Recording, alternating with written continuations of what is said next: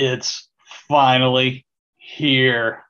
I have been waiting since episode 1 to drop today's episode. Dark mode in the Tanium console is finally here. And I'm so excited to share it with you guys today. And we've got a special guest, a designer from Tanium is here to tell us all about dark mode and how it works. But first, we have some housekeeping. So literally housekeeping in my office. All right. Some of you have asked, what is this white tube behind McGlone over there in the office? Some of you guessed, is it a hot water tank? Is it a missile? Well, it's neither one of those. And several of you have guessed correctly. It is a telescope. It is actually a vintage, probably late 80s, early 90s, several decades old. It's a Meade Starfinder 8-inch telescope. I started a hobby of astrophotography a couple years ago, and I thought I would just show you what that stuff looks like. So just so those of you who like astronomy, you can nerd out with me here for a second. So these are pictures that I've actually taken, not with that telescope, but with my other gear, taken several moon shots. This is like an 8% crescent one night. Here's a 17% crescent. But then I've got things like the Lagoon Nebula, the Pleiades constellation there, Orion and the Running Man Nebula. I've got Andromeda Galaxy, and then the Milky Way. Who doesn't love Milky Way, right? So, and then recently, this is with my latest gear. This is the Veil Nebula. It's like a supernova remnant, right? So anyway, those are some pictures. And the reason I'm showing you those, because this is the dark mode episode. And I like spending some time outside in the dark when it's quiet, relaxed, after hours playing with my gear. I've got a Raspberry Pi mounted under my telescope now that controls all the gear. It's a lot of fun. Anyway, so just for those of you who like to nerd out in the dark, I'm an astronomy nerd. So send some stuff to the chat room over there in community, or hit me up on Twitter and let's talk about astrophotography. But anyway, we're here to talk about dark mode in the Tanium console. And I have a special guest here today. Joe, introduce yourself, Joseph.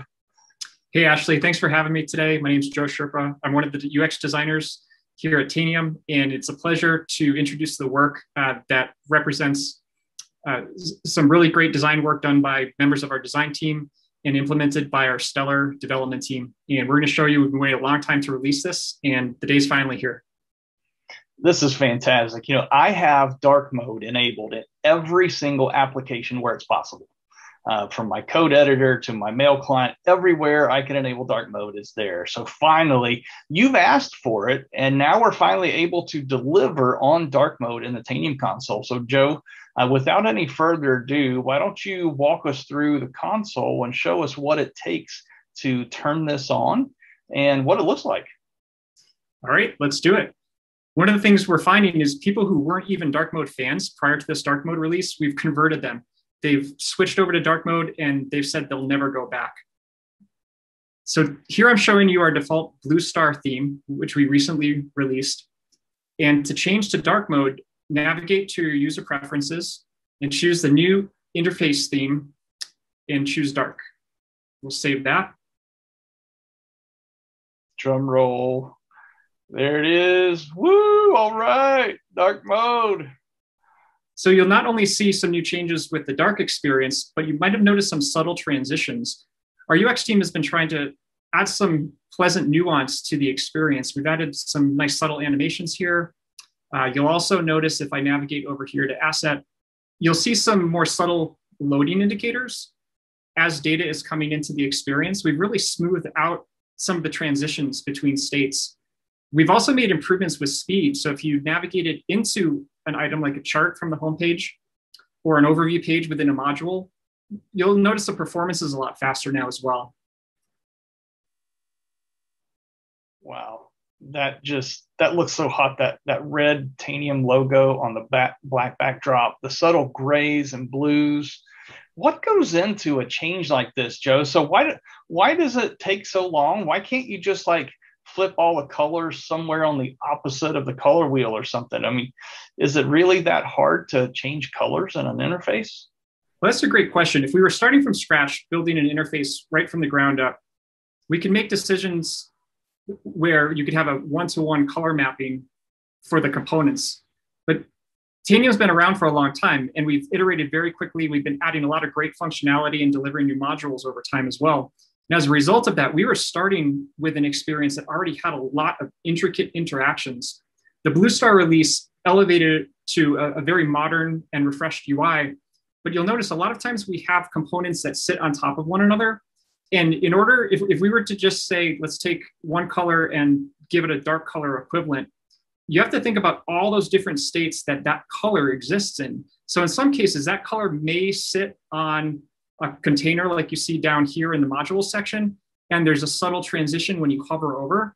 So there's a lot of different cases where once you go to dark mode, if it was just one-to-one, that color wouldn't always work. So we had to look at all of the different places where color was interacting with these different layers of nested containers. And that was inherently the challenge in getting something that worked across the board where we didn't have deviation from one module to the next. You'll notice with our dark mode theme, it is consistent whether you're on the Tanium homepage, whether you're in console, or whether you're in an old or a new module. I know one of the other things related to color that's come up over the years before we even got to dark mode was color blindness. Not everybody can see all the same colors. Does that affect dark mode also? So we did validate the dark mode theme with some users, and we did tweak some things here and there. Setting up this new theming does pave the way to even go beyond with more accessible colors in the future. When making the decisions, we also tried to take into account not just going for too much contrast, right? Oftentimes it's really easy to say, all right, well, I'm just going to make the text be really bright and make it sit in a really dark background. That can actually cause some eye strain because the contrast is a little too strong. What we've achieved here with this Blue Star, or what we've achieved here with this dark mode experience is a nice balance between effective contrast, but not making it be too strong or inducing too much eye strain on the user. Wow, that's nice. So let's go through some of your favorite spots then. Clearly, there's a lot to happen here. I'm thinking about some of the more colorful modules with charts and things. Maybe you could walk us through some examples of the more colorful parts. Sure. One of my favorites is Reveal. Reveal has some really great charts right on the homepage. And as we hover over these charts, you'll notice a nice translucent effect where the chart kind of bleeds through a little bit on the hover. We'll also take a look at Impact. Impact has a nice visualization that maps out connection hops that an endpoint makes. So let's find an endpoint here. We'll go to Impact Details. So I'm selecting an endpoint, and we'll see this nice visualization appear. Another subtle interaction experience we added here was you can now pin your sidebar, and this will stay persistent as you navigate through the interface. And you can close it if you like. And then if you just wanted to get to it quickly, you can hover, right? So if you wanted to have maximized real estate, you could close that left navigation, then pin it. So that's something recently introduced as well. Nice. I think we've all been there when that bar decides on its own when it wants to show up sometimes. That's sure. Great. How about the trends module? I know there's let's take a look at trends. Take a look. So here's our trends overview page. And we have a nice new set of charts, donut charts, line charts, area charts. Take a look at some trends boards. Yeah, I can see that as soon as this drops, it's going to be enabled all over the world. Right. All of our internal demos, we see developers just working in dark mode. Designers are designing in dark mode now. We really love it, and there's no going back at this point. Yeah, that's going to be default for a lot of people. So I notice let's go back to the user preferences where you enabled that. So we go under username preferences. And today the interface theme, that's the box. Now we've got default and dark. Is you kind of hinted that there might be something else down the road. Are we planning other themes as well? Not currently, although the work that we did sets the stage to allow for that in the future. Okay, cool. So I've also heard that with this release, or maybe some other recent releases, there are a number of other UI enhancements that are following on that Blue Star promise of enhanced ease of use and so forth. Could you show us some of those? Sure. So let's jump into our console and take a look at scheduled actions. We now have a bulk edit feature, so you can select multiple actions and edit, as well as a bulk reissue feature. Nice. That's handy. I mean, how many times have you wanted to reissue a bunch of actions to fire at the same time? So we got bulk edit and reissue. All right. What else we got? Let's take a look at client status. You can now deploy actions against endpoints selected in the client status view. All right. So that's a big deal. That's a really big deal. People have been asking for this for a long time. Now you can actually go in here and check the box. You've got all these filters down the right side that you can pick from. Now you can pick certain machines and target them here with an action. Now, one thing to note is that this is capped somewhere a fuzzy limit around 100 endpoints. This is not for doing, like checking every machine in the environment, right? This is just for, small batches up to 100 machines for deploying action from client status. That's been a long standing request. All right. It's great to see these things coming out. For sure. So Joe, I heard now, I think our users are going to be really excited about this next feature, because I know I am. Show us the new sensor editor experience, because we have a lot of people here who write code. We've done shows about that. Let's look at the new sensor editor. So we're going to go into sensors. We hit edit. So the top of the sensor is laid out a little differently. That's cool. And refresh, that's nice. But now we go to the bottom. Wow. We could just stare and just sit and look at that for a while. Just that view. Look at that. It's like VS Code or any other popular editor out there. Now it's built in. You got syntax highlighting. You got what do they call that nav pane on the right side? Is there a fancy word for that in designer land? It's almost like an inset or a legend, if you will. Mm-hmm. Yeah. So this is fantastic. So you've got syntax highlighting now in your sensor editor here. And of course, this is cross-platform as well with syntax highlighting for multiple languages. Absolutely gorgeous. Another enhancement I'll show is something that we've heard from customers. And I'll give you an example of this in Patch. Now, Patch is one of the modules in this environment is not yet in dark mode. But what we're doing is preserving filter state. So if I came to a list here, and let's filter this patch list. If I drill down into one of these items to review, now if I come back to my list, customers have asked that we preserve the filter state, and you'll see that we've done that now. Now, Patch is one of the first modules to introduce this new feature, and over time, you'll see this added to other lists like this across our platform. Man, that's good news. This is just all up usability and just eye candy in Tanium.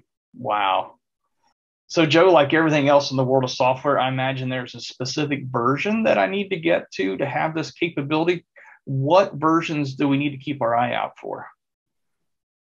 So the majority of our modules have been converted to dark mode already. This list shows the module versions that you'll need to see the module appear in dark mode. Now, if you don't upgrade a particular module, you can still see dark mode for the modules that you have chosen to upgrade. There's also 4 that are coming soon, but for the majority of the platform, you'll be able to see all of the experience in dark mode. So at the end of the episode today, I'm going to give you a link to the Tanium community site. You knew that was coming. And there you'll have an article that'll give you all the versions to keep an eye on, which ones you'll need for this to be enabled in your environment. What else do you have as far as just wrap up comments, takeaways, things that you want to make sure people remember or take action on? So we'd love to hear what you think about dark mode. We hope that you enable dark mode and let us know what you think. We're always eager to hear about feedback from our customers, and we love to iterate and help our user experience meet your needs. Continue to look for new enhancements and additional efficiency gains as well as new workflows that really enhance the user experience across the whole platform. Thanks, Joe, for joining us on the show today. And now what I want to do is just have a tribute to dark mode.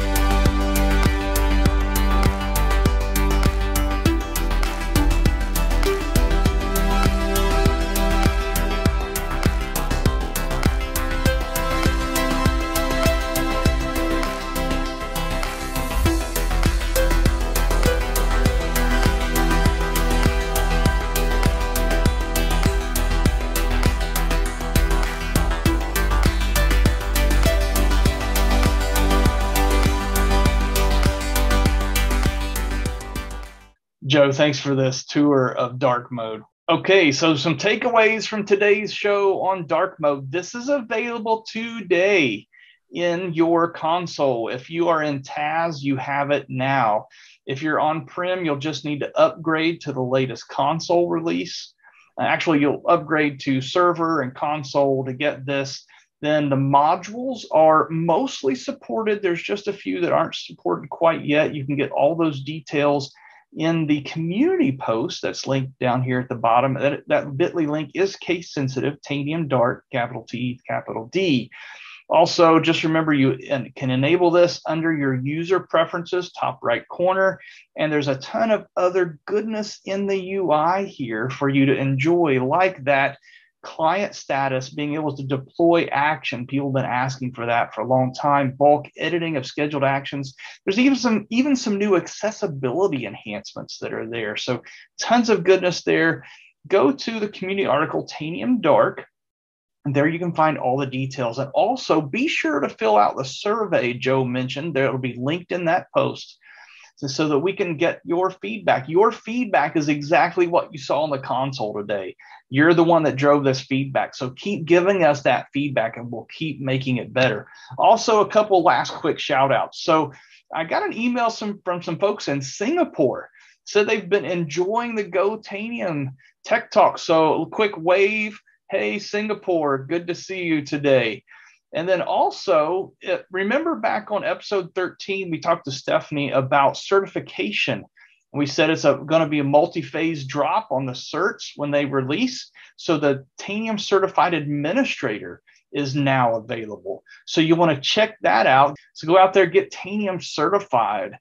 And if you have any questions about training to earn that certification, you can always talk to your account team. So thanks again for joining us on Go-Tanium Tech Talks today. And until next time, Go-Tanium.